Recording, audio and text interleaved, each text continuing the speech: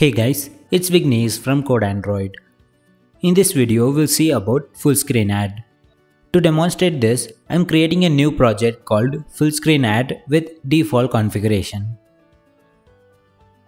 To show full screen ad in Android, we need AdMob app ID. To get that, open Google and search for AdMob Android. Open Get Started page. Here, we need to create a Google AdMob account as well as register an app. I already did this in previous tutorial. I will give the link in the description as well as I button on the top right corner. We need to add this code in our project level Gradle file. So I'm opening the project level Gradle file.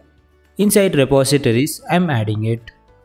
Also, we need to implement Google Play Service ads. So I'm implementing that. In our Android manifest file, we need to add this meta tag. For this, we need an AdMob app ID. I already created an app in AdMob, so I'm going to app setting and copying the app ID.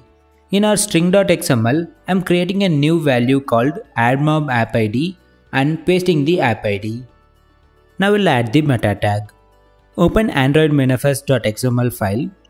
Inside application tag, we'll paste the meta tag. We need to replace this value with our AdMob app ID. Now, we need to create our full screen ad, which is also known as Interstitial ad. In our AdMob account, click on Add Ad Unit. Here, you need to select the type as Interstitial. I'm giving the name as Full Screen AdMob and click on Create Ad Unit. Copying the ad unit ID which I got from here and adding it as a string resource called Interstitial ad ID.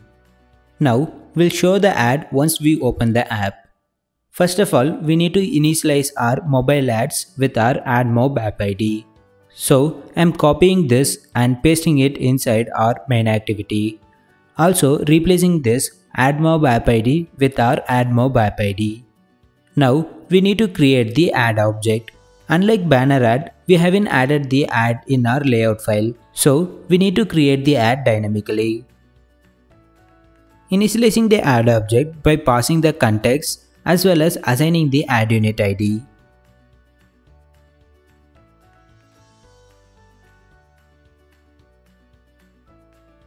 Now we need to load the ad. To load ad, I'm calling loadAd method.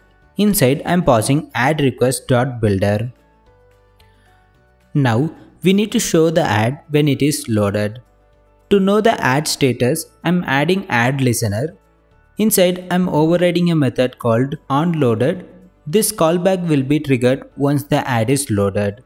Inside, I'm showing the full screen ad by calling show method. Now we'll launch the application.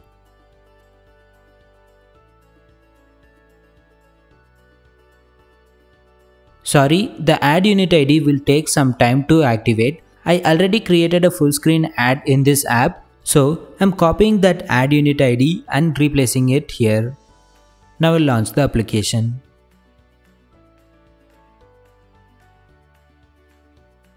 As we expected, once we open the app, we are able to see the full screen ad. Now, we'll see how to load full screen ad on click of a button. To show that, in the layout file, I'm changing the text view to button and assigning ID as btn load ad. Also changing the button text as click me. Setting on click listener for btn load ad. Inside I'm checking if the ad is loaded, then show the ad. In this case we don't need the listener, so I'm commenting out the listener code. Now we'll launch the application. You can see on opening the application, we are not getting any ad. On click of the button, we are getting the ad. Note that if we click the button before ad gets loaded, then the ad will not be shown to the user. That's all for this tutorial guys. If you want to support me, you can do that by becoming a patron at patreon.com/CodeAndroid. Hope you like it. I will see you in my next video. Have a nice day.